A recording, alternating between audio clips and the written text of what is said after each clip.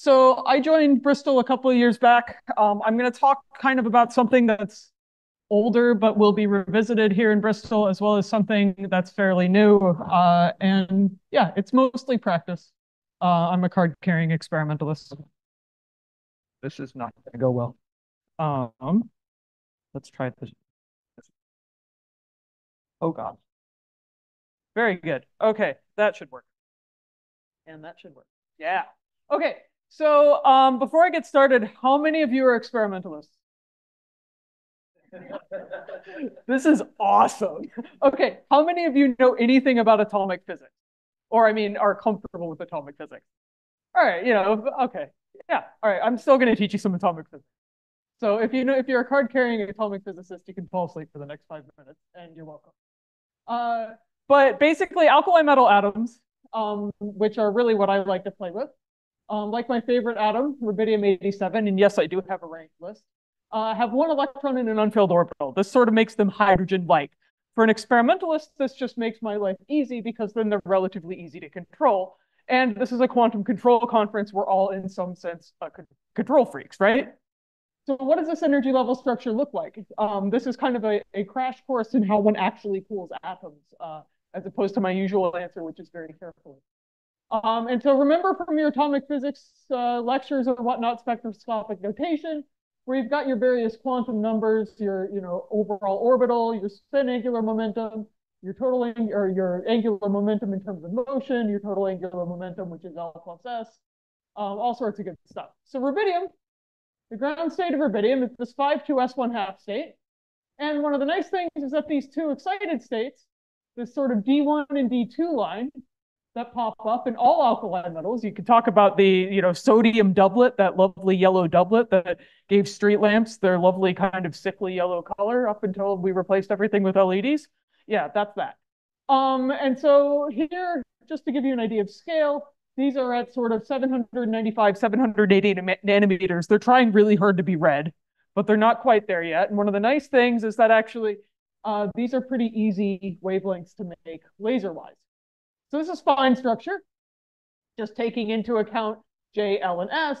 But indeed, the rubidium atom has some sort of nuclear spin, which we have to then take into account. And this gives us another good quantum number F, which is I, which is the nuclear spin, plus J, which is our total angular momentum. And this gives us hyperfine structure. So our ground state splits into two states. This excited state here, the D2 line, is my best friend. At least when it comes to atom trapping and cooling. And so you get these lovely three states up here. And you say, great, that's very nice. Now, let's use this to cool. We can cool atoms down to about 125 microkelvin, not by putting them in a cryostat. When I came to Bristol, nobody knew anything about atom cooling, and they were asking me where I was going to put my cryostats. I was like, what cryostat? So basically what we use instead of a cryostat is a combination of magnetic fields and laser fields, hence the magneto-optical trap, or MOT. I'm going to wave my hands a bit at Sisyphus cooling and whatnot. Basically, you can get colder, which is nice. Looks something like this.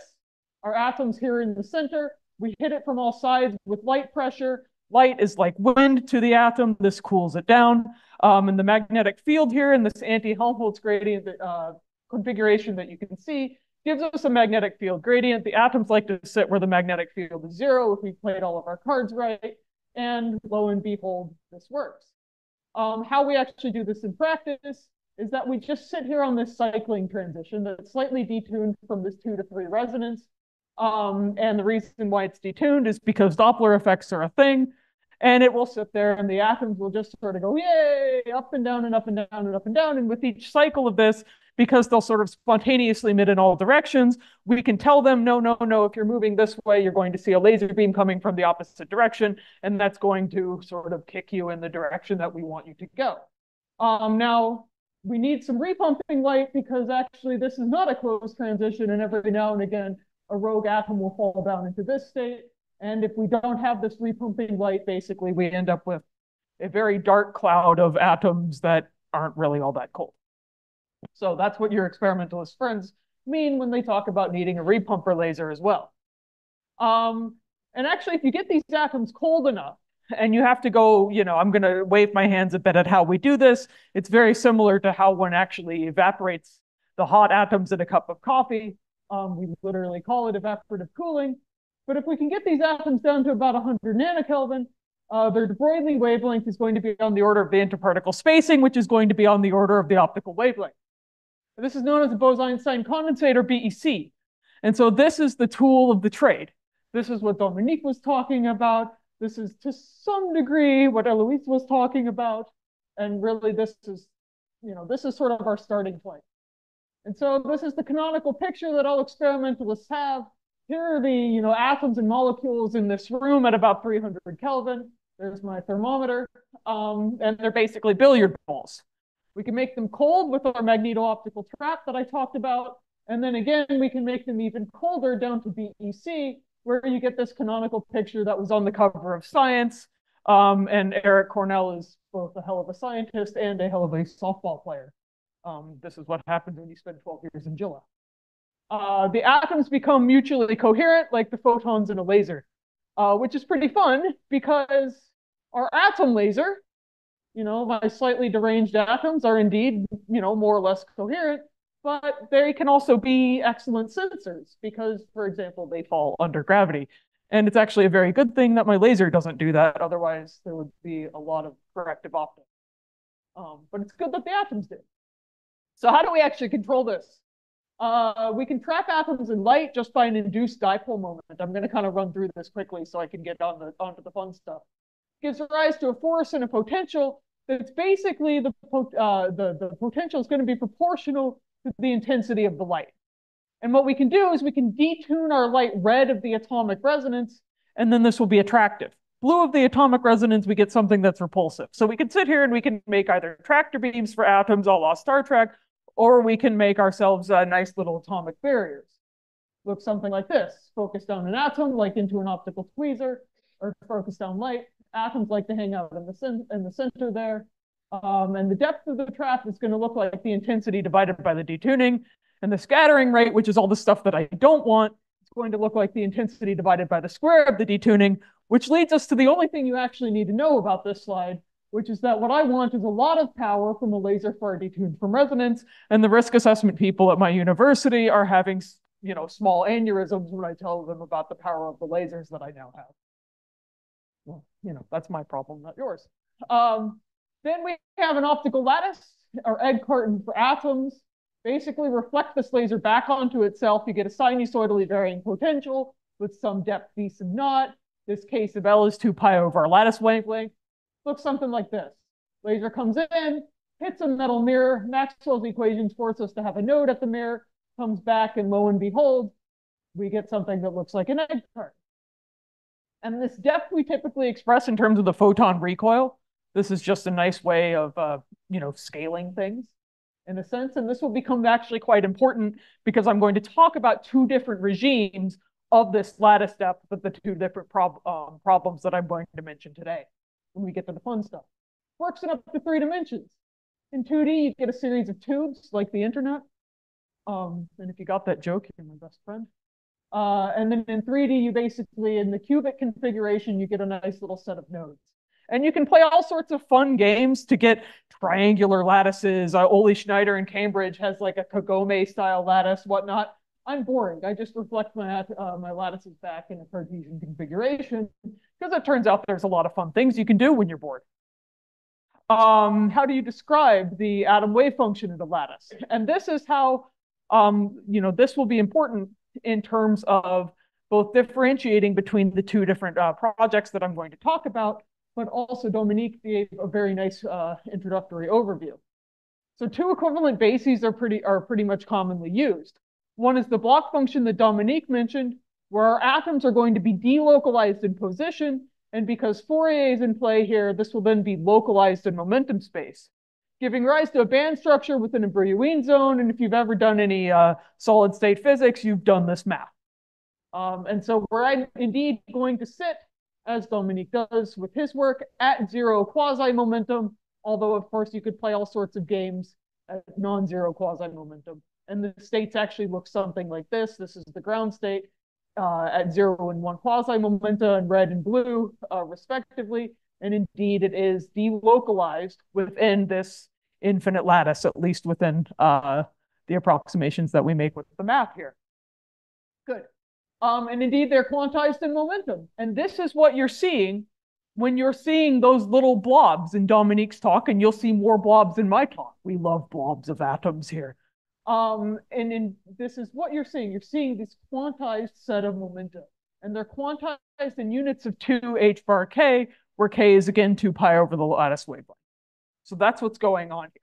Understanding this quantization is very important to understanding the first half of what I'm going to talk about. There is also the Wannier function, which is localized in position space to a single lattice site. Looks something like this, and it's actually something that you get if you sum up all of the different quasi-momenta within a given band. You apply the appropriate phases, which is not always the easiest thing to do, and you can get something known as a maximally localized Wannier function, which is basically the thing that sits as much as possible on a single lattice site. This is composed of, yeah, I talked. Great. Localized or delocalized, this depends on the lattice depth and the problem. So deeper lattices mean more localized atoms. And you can think about this in the sense that indeed, the deeper your lattice is, the more likely it is for an atom sitting in a lattice site to really only see that lattice site. And indeed, it's that cold atom in a deep lattice that gives rise to something, you know, like a Bose-Hubbard style Hamiltonian, if you know what that is. I'm not going to talk about that today, but that's where this is coming. Good. Now, part one of the fun bit is actually going to be some work that I did in 2018. This was, there you go, there am I, as a PhD student. And I finished up and I said, I'll never, ever, ever do this again. I came to Bristol. The funding agency said, are you sure? I said, no, I'm the best person in the world to do this. Please give me money. And they said yes. So I'm going to talk a bit about what we did in the past and actually what's been done in Boulder since then, as well as what's been done in Toulouse that's relevant. But the caveat is that we think we know how to do it really, really well. So we're building one of these at Bristol. Good. So how do we build a sensor with atoms and optical lattices? This is going to be similar to what Dominique talked about, but indeed similar but different. So let me try to highlight what I'm doing, and then where applicable, I'll talk about how it's different. The recipe here is that to take your favorite atom, and if you're like me, that's rubidium, and you make it very cold. You then load it into the ground state of a shallow optical lattice potential. That word shallow is doing a lot of work here. We're sitting here in the delocalized regime. What I'm controlling here are the momentum states. And then we're going to modulate this lattice. We're actually only going to modulate its phase, although indeed we could modulate amplitude if we wanted. And we're going to implement this sort of atom optical elements of the interferometer. So what does an interferometer look like? Okay, that's our control. That's my knowledge. Here's a light interferometer. If you did any sort of experimental physics in undergrad, they probably forced you to build one of these, and you all probably ran screaming from the room, whereas people like me were like, oh boy. So I'm sorry. I mean this with all due respect, but I am going to make a little bit of fun. Okay, good. So you have a source of waves, you split it apart, it then propagates around some path, we can recombine it, and then we detect it. And if we align everything nicely, you get this lovely set of fringes. And indeed, if we rotate this system, you could see these fringes shift. If you measure how fast they shift, you've got something that's a rotation sensor. Great. Now, what happens if instead of laser light, I put atoms there? Well, that's kind of the whole point of atom interferometry. So what we did is working in this delocalized basis. We started with atoms in the ground state of the lattice, with something like this in terms of momentum space. And then we implemented these different atom optical elements. We started to shake the lattice, and indeed we split that into two. Looked like this. We had equals and opposite populations in the plus minus 2 momentum state. And then we kept it going, and eventually we recombined it down into our original state.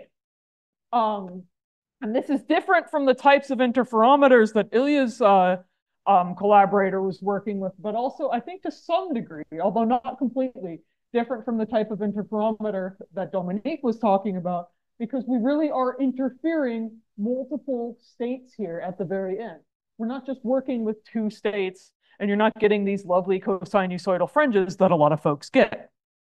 And indeed, this is not a straightforward problem to solve with pen and paper. It's best to use optimal control, so we did. I started with the genetic algorithm, and then Dana apparently hung out with Ronnie a bit and came back and said, there's this thing called Krotov, you should learn it. I was like, okay. And then I, came across a paper about this crab algorithm, and I was like, oh, this looks like this would work really well, closed loop in an experiment. And, lo and behold, it did.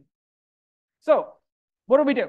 Our measurement, just as Dominique mentioned, is the relative population in the atom's momentum states. We take pictures just like he does. We count up our atoms. We sit there and we go look at the ratios between them.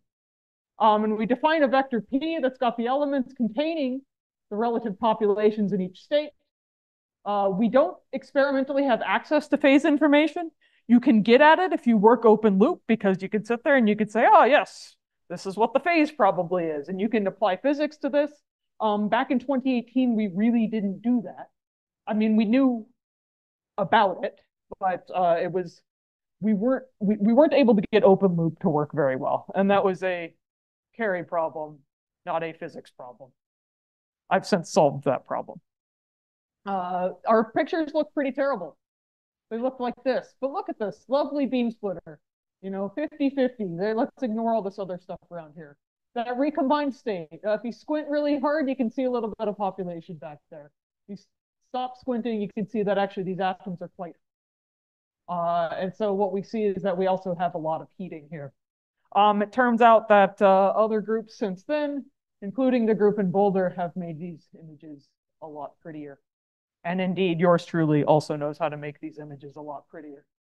And actually, once this shaking function is known, it's fixed. Once we know how to sort of make our interferometer do its thing, we're set. It's all good. So then we calibrate it. And by calibrating it, we literally accelerate the system. And no, I'm not taking my experiment and shoving it across the room, although sometimes I might want to. We actually just use a magnetic field gradient.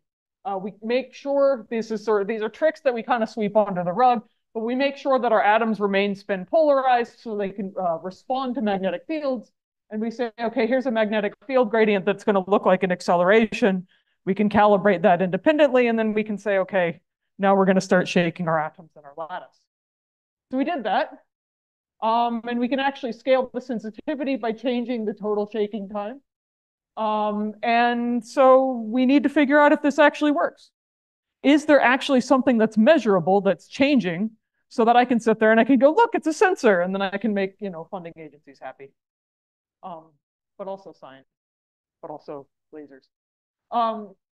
So we look at how these momentum populations change as a function of the applied acceleration, and indeed they do.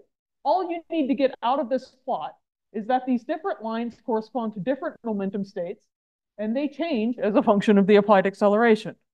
I don't need anything else out of that plot. If you'd been at my PhD defense, I would have talked you through it in all its gory detail, but all I need you to know is that this changes. And indeed, we can tell the difference between a positive and a negative change. So here's 0, and we can tell what happens if we're going in one direction versus another.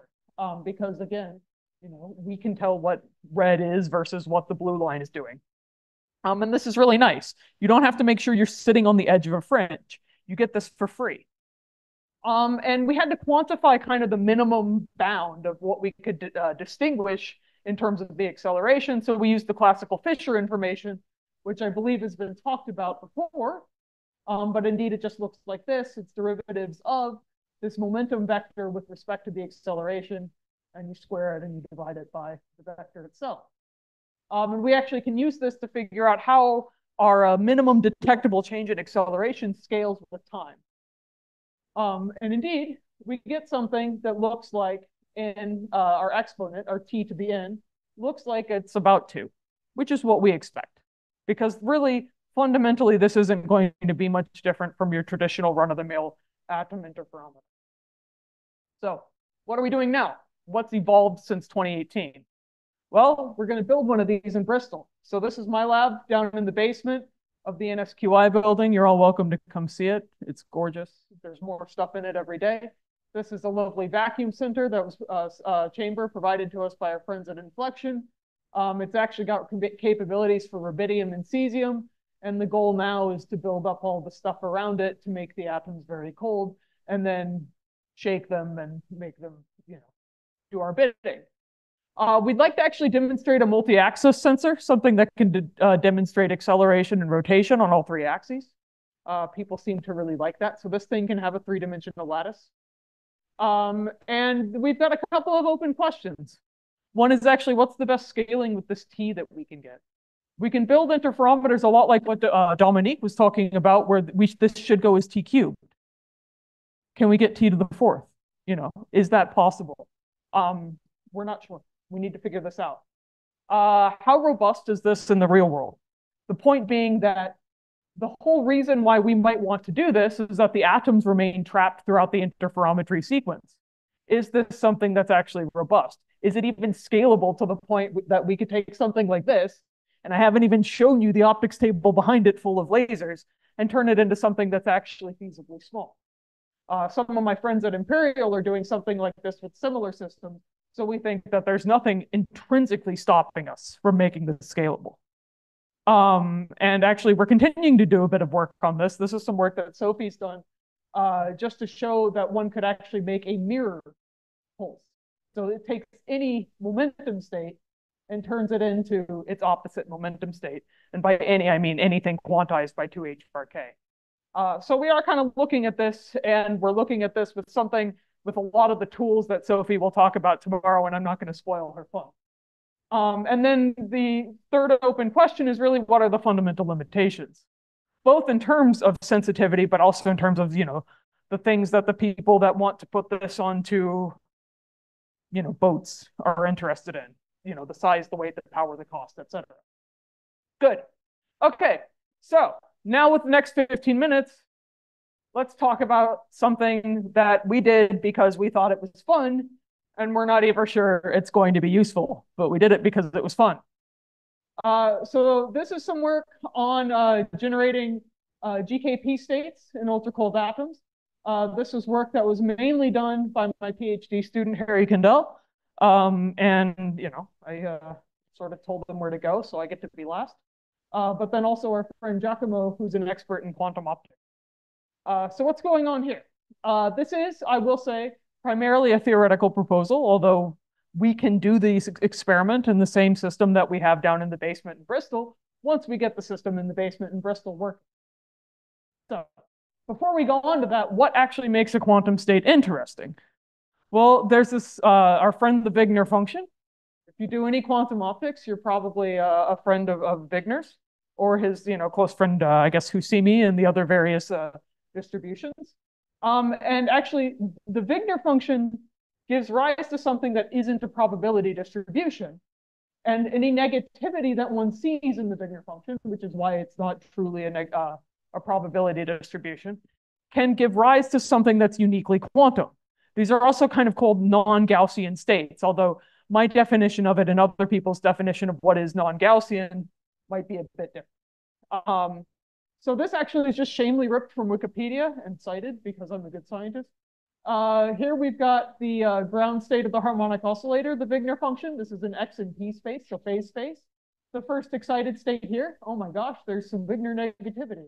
And then here's the, I think this is the fifth excited state. And again, you see these ripples and all of the things that you learned about in your quantum physics class, indeed in phase space. Nice and Wigner negative, nice and interesting.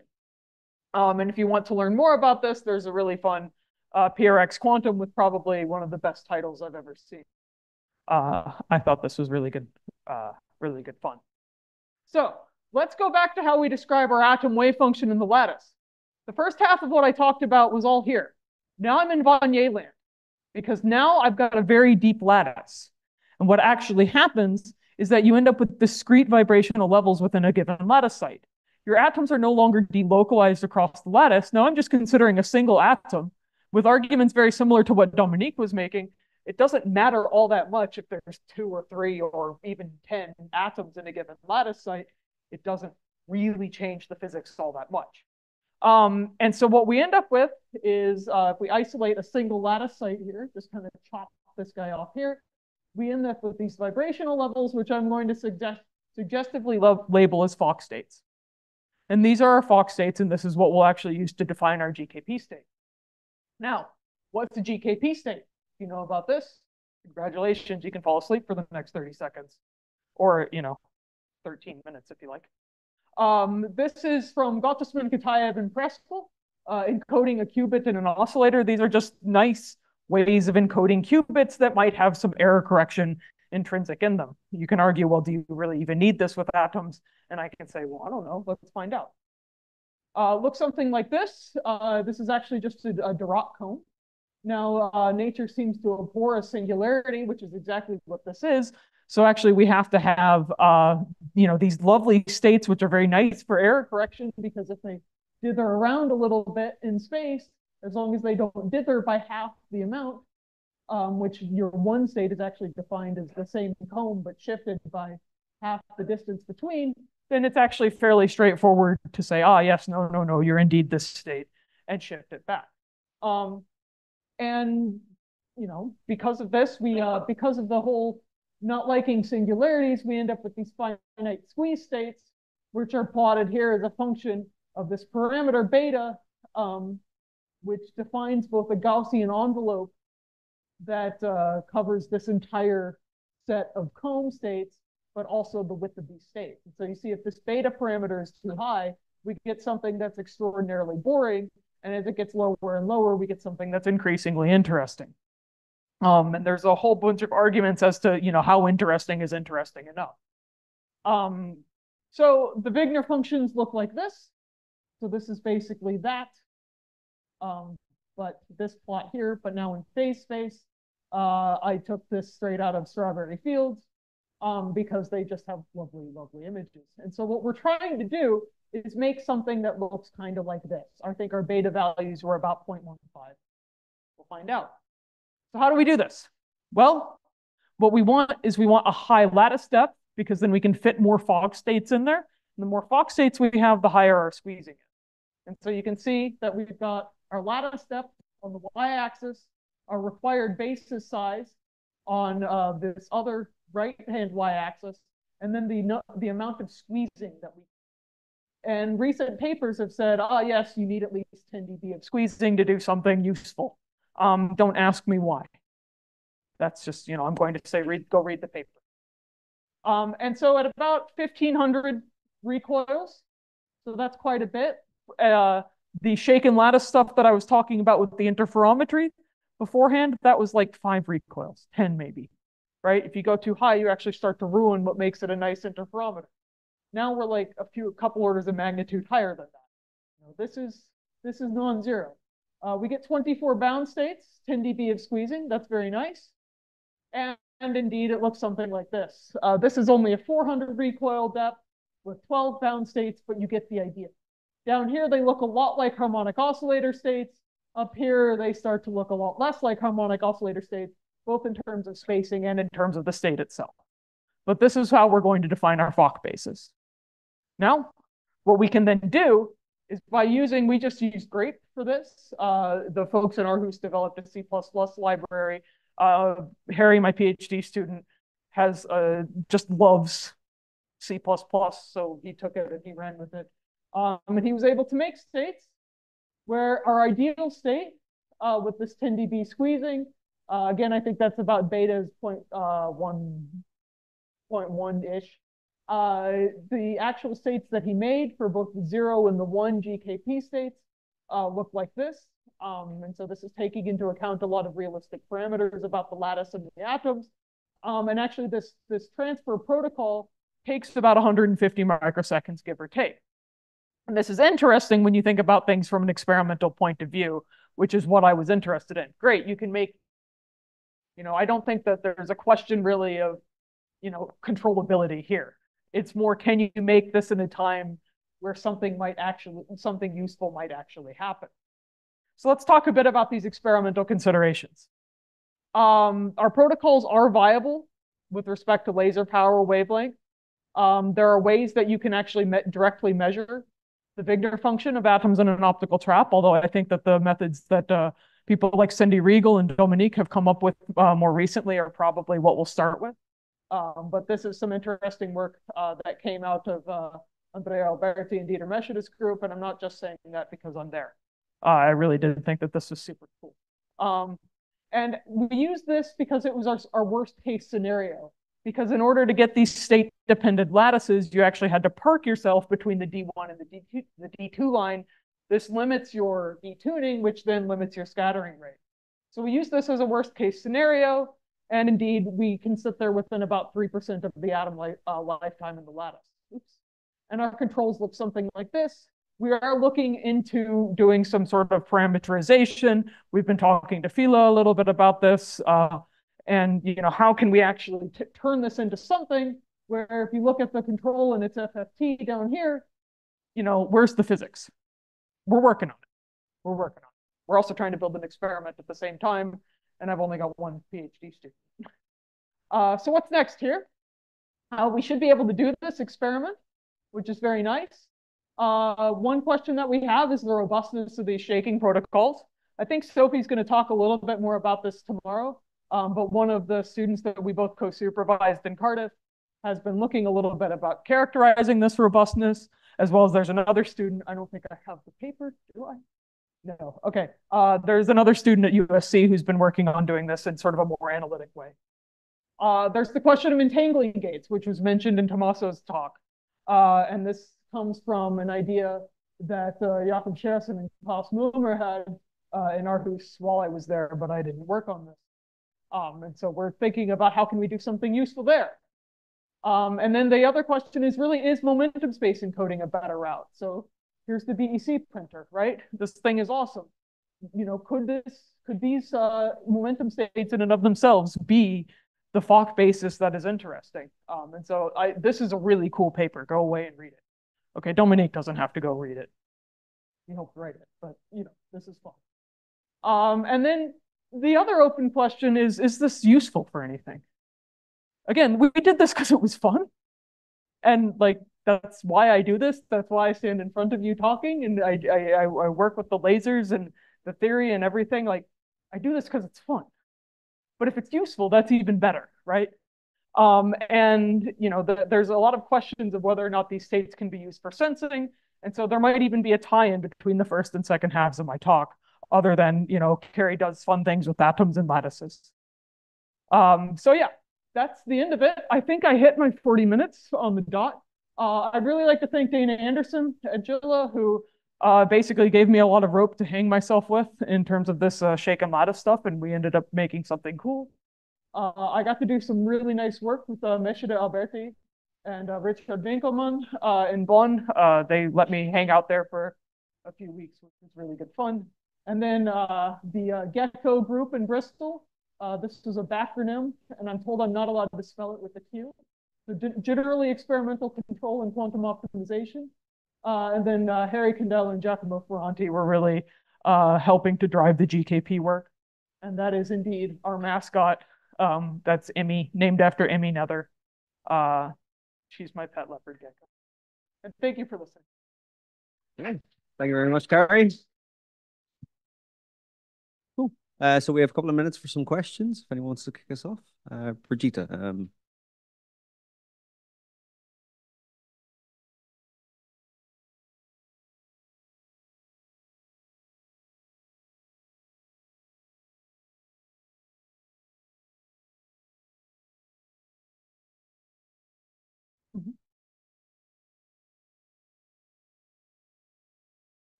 So the way that I want to do it is to treat it, at least in terms of the Hamiltonian, treat it semi-classically.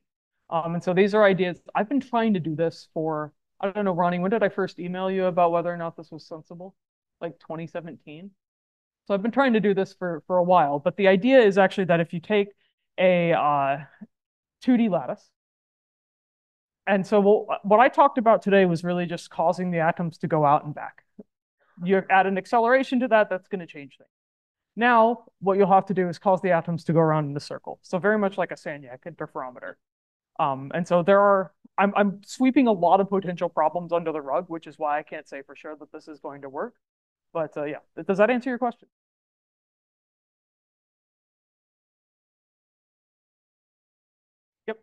They have. Yeah, the sort of the work with the paint. Yes. Yes, and indeed, there's a lot of work with that, and then also the painted potential folks as well have done some, although not really as nicely as one might think. But I still think it's very cool. They're difficult experiments. Question, yeah.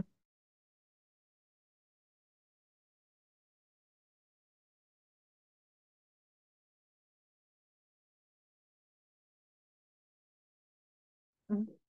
Mhm. Yeah, I think that the Sagnac that I'm talking about here, that would just be t squared. Because there's really, right, how do you think about how do you get t cubed? You have to accelerate like you do with the Floquet work. And then how do you get t to the fourth? Well, you have need now a, time derivative of your acceleration or a jerk. And there's really only been a couple of theoretical papers that talk about this. With regards to the acceleration, the 1D system, I think getting t cubed is actually pretty straightforward. We talk about this actually a little bit in the NJP paper we wrote in 2018. Um, but in terms of getting higher scaling for a rotation sensor, I would really have to think on that. An idea that we've had that I'm not sure is feasible because I'm not sure how much physics you can throw into it. And so I think it's very much like you have a giant black box and you have to kind of narrow down the set of parameters that you're looking at is actually just optimizing on the Fisher information. Because at the end of the day, that's all you care about. And just making that scale as well as you possibly can. Who cares if it has a traditional beam splitter or whatnot? But that's not something that we're still working on getting to the point where we can do that. There's a question from here. So how do you compare or measure the quality of the BC, particularly if you're changing the geometry? Yeah. So you can actually look at it's actually fairly straightforward. Go back. And I'll just do this.